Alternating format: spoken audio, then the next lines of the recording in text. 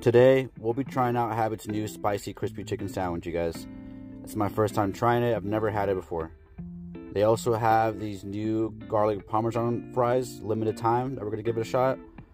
Now, they also have these sauce bar. Well, not really a sauce bar, but... Okay, I don't know what the hell is wrong with me, but here we go. These are the fries.